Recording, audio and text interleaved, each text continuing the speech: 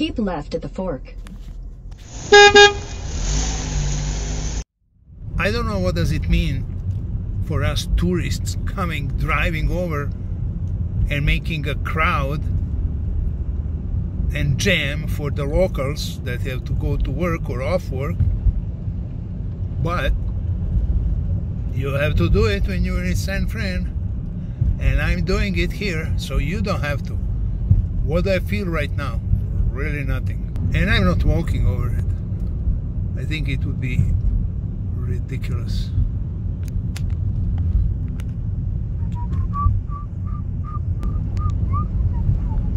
Going to Sausalito, that's the little city on the other side of the bridge. And famous for a couple of reasons, I'll tell you later. I'm looking left and right, scanning all these people, looking for the old guy with the black cowboy hat. There was on CBS News a segment, and they show here in Marina interview with Ramblin' Jack Elliott, who's one of my favorites of all times. He lives in Sausalito, so maybe he's out for Sunday stroll. Old guy, white hair, big black cowboy hat, and maybe glasses. If you see one, let me know. Little colorful hills of Sausalito Bay, and behind you can see San Francisco and Alcatraz. If you try really deep, you can see it. I was thinking get a tour of Alcatraz, but no, I think it would be a waste of time. I tried driving around looking for parking spot and for Ramblin' Jack Elliott. Found the parking, didn't find Jack. He must be taking afternoon nap. He's an old man. I saw Jack Elliott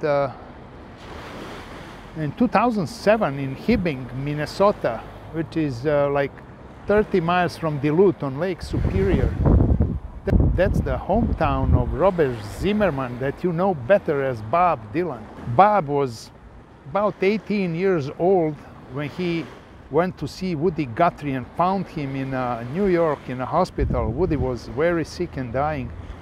Bob, knowing a legend of Woody Guthrie in folk music, couldn't actually learn much from him, but then he met Ramblin' Jack Elliott. Ramblin' Jack Elliott, some people say he's a son of Woody Guthrie and father of Bob Dylan, because he transferred all he learned from Woody Guthrie, he transferred to Bob. Bob has a habit to relate himself to some person, and for a year or two they're together and best buddies, and then he dumps them. He did that with Ramblin' Jack, and Ramblin' Jack Elliott was always wondering, and people asked him, what happened between you two? Nothing, he said. Nothing, absolutely nothing. That's how the Bob is. After that he went hang out with Johnny Cash, then to hang out with Van Morrison in Greece. That's how Bob is. Bob learned the style of Woody Guthrie through Ramblin' Jack Elliott. Ramblin' Jack Elliott was not copycat. He had his own style. He started with cowboy music.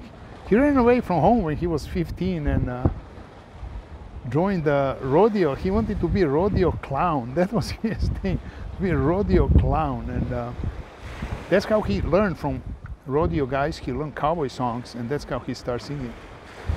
He's a son of a rich guy, dentist in Brooklyn, but he wanted rodeo, pick up the guitar, and never stopped traveling. He later had a daughter that he really didn't, she didn't grow up with next to him because he couldn't stop traveling. And she later made the documentary, you can find it, something story about Ramblin' Jack or something like that. She made it like her reconciliation with her father. In that movie you can see some original footage documentary from 50s and maybe 60s. In 50s, Ramblin' Jack Elliott met Daryl Adams. Daryl Adams is a great voice and a banjo player. He's nicknamed Banjo Man. And they went together to France. Ramblin' Jack Elliott was then married, had a wife. That was 1955, about Then they went to England, recorded a couple albums there, and they brought American folk music over there. Many people heard that, and then that exploded. That led later for blues musicians to come to England, and in fact the young guitar players in England, like Eric Clapton. Ramblin' Jack left deep roots in England. There's a story when Bob Dylan went on tour to England, and then they're bragging about how we have a young guy, he's like better than you, he's copying you actually, and stuff like that. He has your style. Well, who is it? They said Donovan. And they played some Donovan songs to Bob Dylan. He said, that's not my style, that's not me. That's flat picking, that's Ramblin' Jack Elliott. So he knew the style, and that's what Ramblin' Jack left to them.